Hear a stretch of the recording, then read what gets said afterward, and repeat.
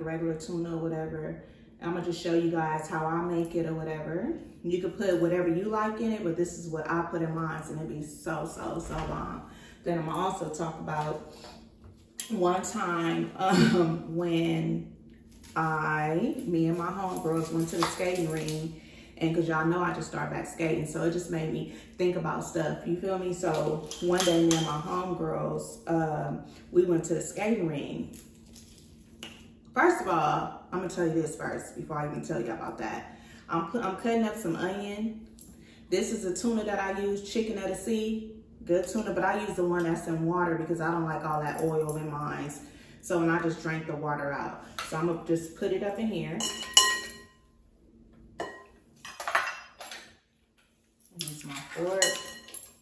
I know I'll be kind of ghetto at times, but I'm using my fork to scoop it all out. Some people don't like tuna. I do though. I love tuna because I love fish and I love like all seafood. So we're gonna use that. Put that to the side. I bought 2 cans and just for me. And my son might want some too. So, cause my daughter, they don't eat it. And Milk don't eat it. So I'm just, shit, for me, I love tuna. So 2 cans of the chicken at a sea, it depends on how many people, you know, gonna eat it or whatever. Then I got boiled some eggs. I boiled 3 because I like a lot of eggs in mine. So you just cut it real fine. They still kind of hot. And you just chop it up like I'm doing. I put it all in, even the yellow part. I love it. So you do that. I got 3. You can put how many you want for you.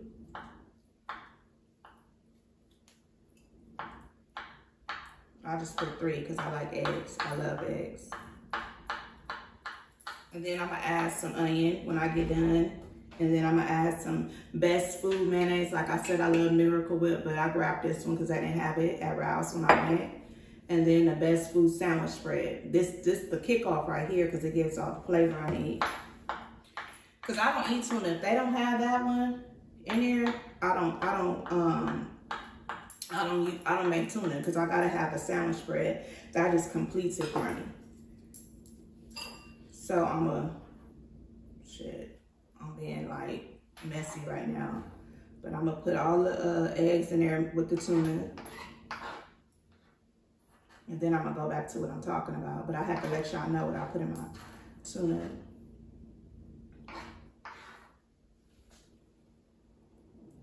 This is my last one that I'm chopping up in here.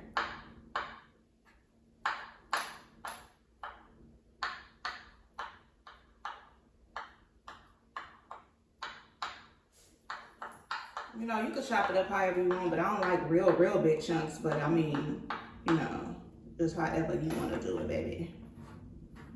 So I'm just putting that in here. Like I said, you don't have to add eggs. I don't know how people cook tuna, but this is how I cook it. And I like it like this. Okay. So then we're gonna get to the onion. I only need a little piece because like I said, it's just me. I just cut a little bit up in here. You can use a brown onion, white onion. I don't care what y'all use. But you know, I'm just doing this to spice it up a little. I always put a little onion in mine. Some people be putting like pickle relish and different stuff in there. I don't know, but the pickle relish, it comes in the sandwich spread already. So it's like a mixture of like mayo and pickle relish and other little stuff in there. That's how I like it. But I chop the onions up kind of fine because when you eat it, you can't even taste the onion. You don't want to be able to be like, damn, what's this big ass chunk of onion in my tuna for? Nah, baby. So I'm just sprinkling a little of that. Like this piece was too big, period. Put that up. Just a little bit of the onion though.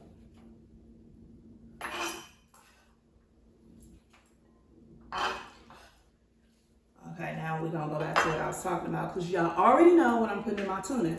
Okay, so what I want to talk about is one day Me and my homegirls, we went to the skate ring, roll on wheels or whatever. And you know how at the club, you know, when it's over, everybody meet niggas and everybody like, oh, what's up, you know, chilling or whatever. So we seen, it was like a gang of niggas. They was trying to talk to us or whatever. You know, during that time, we like, yeah, what's up? You feel me? So we get their number or whatever. And we had our homegirl little brother with us at the time. Yes, at the time. So basically, we weren't trying to do too much. They was like, you know, what's up? I was like, I don't fuck with people on the first date, which I really don't. You feel me? I be want to check a person out first, see what they about. Sometimes you can't even tell from that. But I wanted to check it out. So my homegirl's like, yeah, we gonna go out with them another day since we got my brother with us. I was like, okay. So, you know, us being grown and shit, the next day, we end up talking to the niggas or whatever. They like, oh, come over, come kick it with us or whatever. I'm like, damn, you think we should go? My homegirls was like, hell yeah, we want with they ass. We ain't got my brother. We chilling. We finna go. I'm like, you sure? The niggas ain't looking, you know, sometimes you cannot, I'm gonna just say this, you cannot judge a book by its cover. You know, we thinking like, oh, okay, they look cool or whatever, but this is us being young and dumb. So we like, yeah, they look cool or whatever. We gonna fuck with them or whatever. So they calling all day at this point. So we was like, fuck it. My homegirl, she convinced me like, oh, okay. It was like 3 of my homegirls and me. So it's a total of 4. And then it was like 5 niggas. But when we hooked up, we only hooked up with like 3 niggas because it was, of course, it was 3 girls. So the niggas meet us or whatever. And, you know, we hooked up with them. So everything was cool like the whole night or whatever. First, I was like, well, I don't think I could stay out all night because my mama gonna trip or whatever. Because my mother, at that time, I'm the only child. She was like real strict on me. But I still did stuff, but she was real strict at the same time. You feel me? So, you know, I'm just like, damn, you know, I can't even go. At the end of the day, she was like, where you going? And back during that time, I was living in Pasadena, and my homegirls, all my homegirls lived in LA. So she was like, oh, you can't go because, you know, it's going to be the buses and all this type of stuff. How you going to get there and this and that? Because during that time, I didn't have a car. My homegirl had a car. So she was like, how you going to get back home or whatever? And then I'm like, mama, come on now, let me go. She was like, no. Baby, you ain't finna be out there late. And I was like, fuck. So guess what, y'all? I snuck out. I left anyway. My homegirls pumped me up. I met them at their house or whatever. Because my homegirls, they was bloods. We hung around. I was hanging with them like, I don't want to put that hair or nothing like that, swinging my hair by the food. I was hanging with them a lot tough. It was fun. We used to chill over there, kick it and all that. So I'm like, yeah, we finna go over there. We finna go. I done snuck out the house. We going fucking. Y'all done pump me up. I'm gonna just suffer the consequences later. Man, we hooked up with them niggas. It was cool at first. And guess what happened, y'all? They kidnapped us. Straight kidnapped us, okay? It was this girl. She was, I think she was from like 60s or something. It was a homegirl. She was like, first of all, they robbed us, okay? It was like, it started getting real late, like about 11 o'clock or whatever. They rode around with us chilling. They took us to, first they took us to this like liquor store or whatever. So we think we up there buying drinks, thinking we grown and shit. So they took us to the liquor store or whatever. And they was like, what they was saying, they was like, yeah, all y'all bitches give us y'all money and all this. I just couldn't believe my eyes. It was something in the back of my head said, don't go. I done snuck out to get kidnapped. I done snuck out thinking I'm about to get killed, raped, or whatever, right? So me and my homegirl, we like, during this time, I had a ponytail in my hair. She had some braids and my other homegirl had some braids. They had their homegirls come. I mean, I'm the type, like, I'm going crazy. I'm fighting. I don't care. Like, we just finna do what we got to do to get up out of the situation. But it was 3 big niggas we was with, too. So they run their homeboy. No, they run their homegirl to the liquor store. Like, she met him up there. They robbed us for our money or whatever. I didn't trip because I only had, like, probably the most I had was, like, $40 on me. Let me taste this now. And I'm gonna taste it. It was mine, so I can taste it. A little more. Yeah, so, yeah, and then my homegirl, the girl, she was like, yeah, bitch, I don't like you, bitch, where you from, or whatever. My homegirl was a blood. She told her where she was from. And, she was trying to fight my homegirl, so we all like, what's up, bitch? You know, what you doing? You feel me? And niggas like, back up. So I was like, come on now, don't do that. Like, we talked them out of it. They took our money, but the girl didn't end up fighting my homegirl. Because I'm like, there's no chance we don't even win this fight, period. Look at all these niggas and the females. Nah, fuck this shit. Don't you know, y'all, so when they robbed us, we was still in a van. They picked us up like in a van, which is stupid of us to even get in the fucking van. So we went in a van. They took us to the liquor store, but like I said, we thought everything was cool because they was talking cool, smooth, or whatever. Why they took us in the hills, like somewhere in Hollywood Hills somewhere, but it was like mountains. That's all I can know. That's all I know, that it was mountains. And they took us to like a house in the mountains, but the house was like very dark, and it had like, what do you call that? Devil worshiper shit. Like, you see all this shit like devil worshiping all around the house, like signs and all this type of shit. I'm like, oh my fucking God, we finna die. I'm never gonna see my mother again. I can't believe it. I'm crying, I'm praying, I'm hitting my homegirls like, oh my God, we fucked up. We fucked up. We should have never went. And so my homegirls like, don't even trip. We got to get out of this. We all talking to each other. But the niggas, like, they had us. They didn't have us tied up, but they wouldn't let us go nowhere. You feel me? So they made us lay down on the ground, y'all. Like on a hill. They was like, see this, y'all? See this bitch?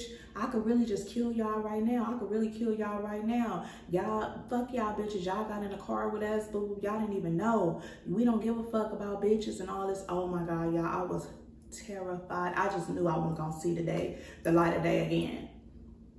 So whatever happened, they end up leaving. We was face down thinking they was gonna execute us, in the back of our heads with guns and all this type of shit. I was just like, oh my God, just take me now. I don't care. I'd rather for you to kill me than rape me. I don't care. So I told the nigga, I said, I don't give a fuck. You could kill me. Let me tell you.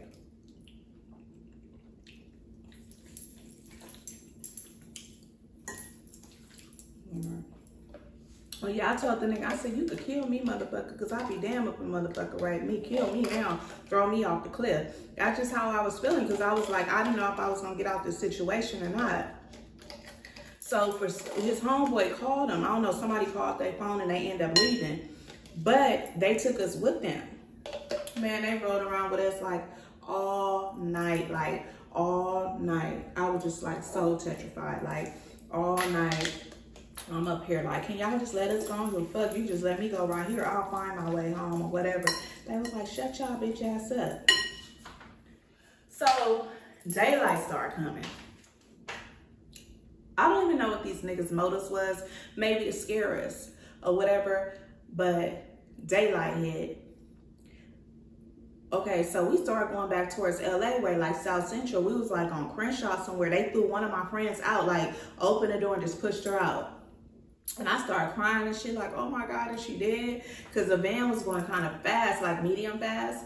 And they just threw her out. I said, oh, to my other homegirl, I said, we dead. I don't give a fuck.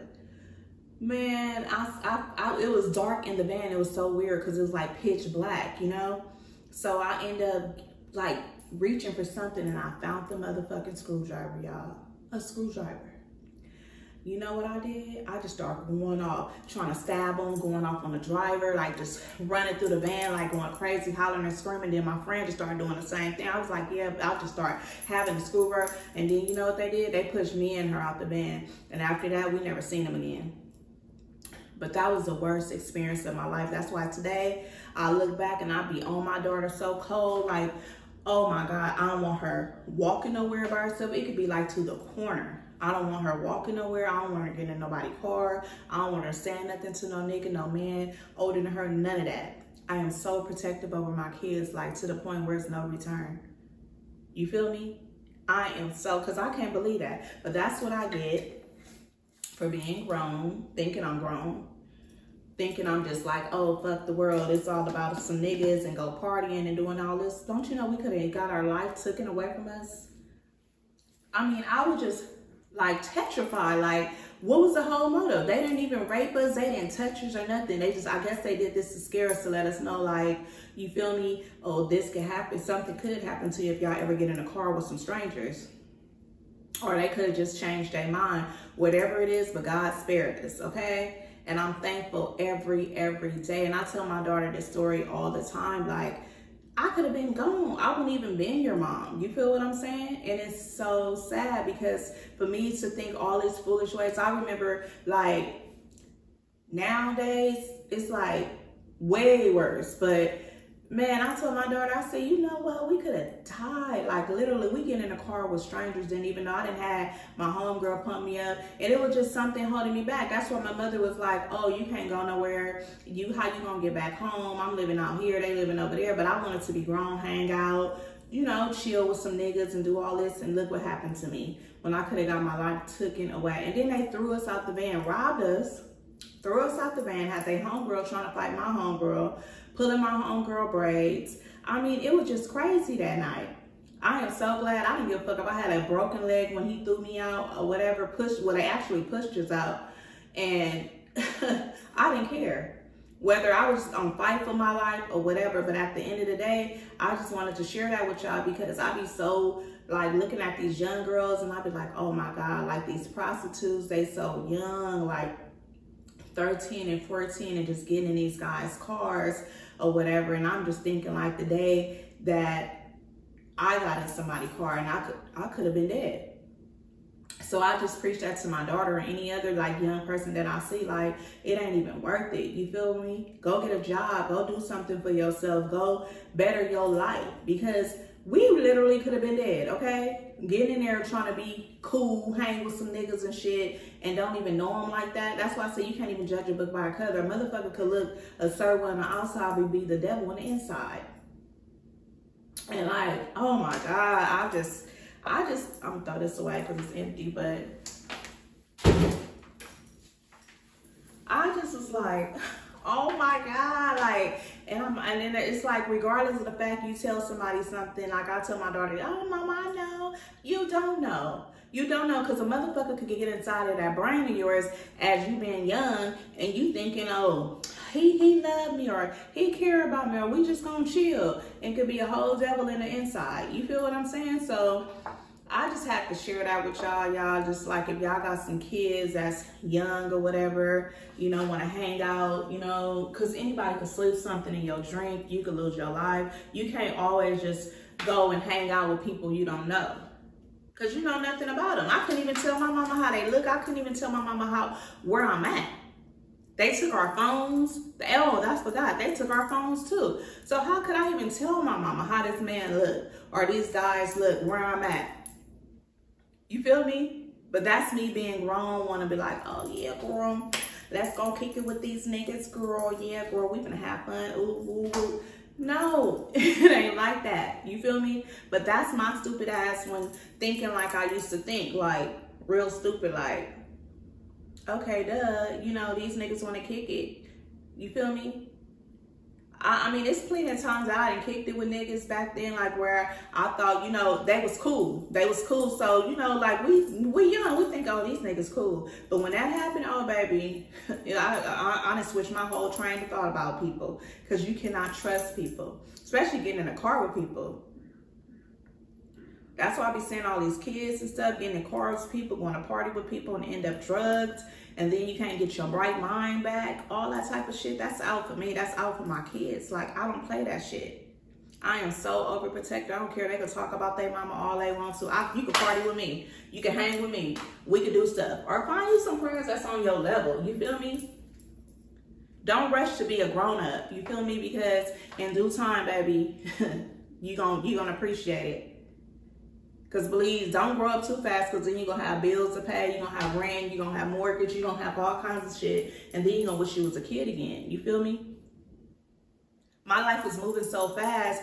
When I was younger, I was out there in them streets. But I was out there in them streets making money. But I wasn't out there in the streets just being a hoe, just do this and that. Just because I hang out, that don't mean I'm a hoe. I understand that. Or just because I hang out in the streets, I'm not doing certain things. But I don't know that because other people are not thinking the same way you're thinking. You feel me? It might be people just want to have sex with you, or people that just want to chill with you. It's a lot of crazy people. They drugging people these days. They doing anything. They put something in your fucking water. Even if I'm in Ubers, Uber drivers always saying, you want something to drink? Hell no. I'm thinking that my whole train of thought, I'll be like, everybody out to get me. And that's just the way I think. And that's, I have to have my guard up at all times because I got to protect myself. You feel me? I got to protect my kids. That's just what it is. You know what I'm saying? And it's crazy because there's so much going on in the world that we don't know who is who. You feel me? We don't know who like who's hating on who this and that. Could be your close friend to you. It could be your motherfucking family members, your cousins, your uncles, your aunties, your friends. I don't care. I don't trust half of the people I fuck with. Sometimes I don't even trust myself. You feel me?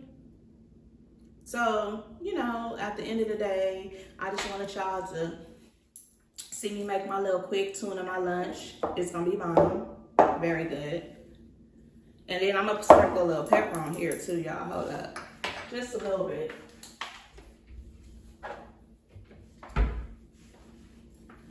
Just a couple little dabs. And there it is there, voila. Oh, and then I'm gonna make me a sandwich. I got some Lay's chips. And then I got this Nature's Own honey wheat bread that I eat all the time. My mama turned me on to this one because I used to get like Sara Lee and Wonder and all these other breads. My mom was like, this bread is bomb. It's like $4. It's like $3.69 or something like that. But I know it's like $4 something, maybe with tax or whatever, but it's some good bread. Try it if y'all like it. It's the honey wheat, Nature's Own.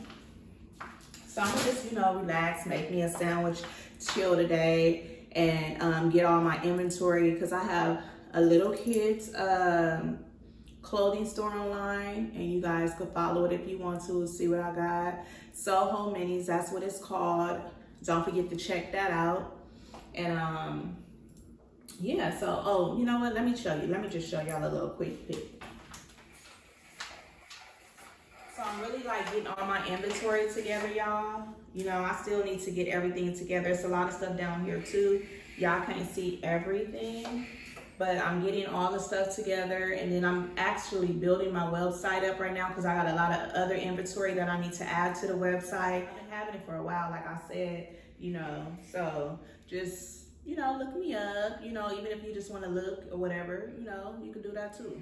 So that's the end of my story time and my little quick 10-minute tuna. So don't forget to comment, subscribe, and like. It's Mika Gang.